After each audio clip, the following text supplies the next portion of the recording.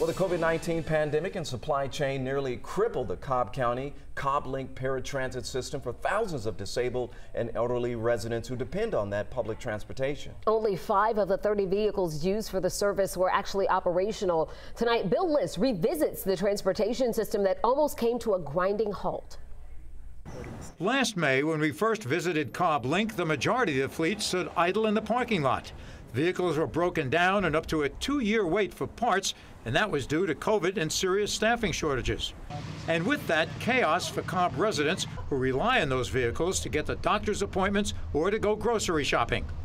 But now, says CobbLinc Paratransit Director Theo Letman, a dramatic turnaround. So we're back to a full cadre of vehicles. We're up to 22 vehicles now.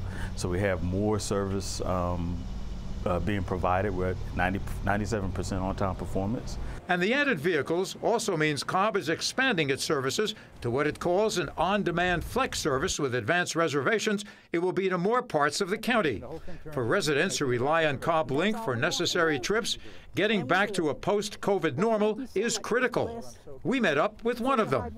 For Marilyn Burnstead, it's been 1.5 years of trying with her neighbors to get from Marietta to a large supermarket using CobbLinc, where they could negotiate the aisles with their walkers without any problem of having to move out of the way.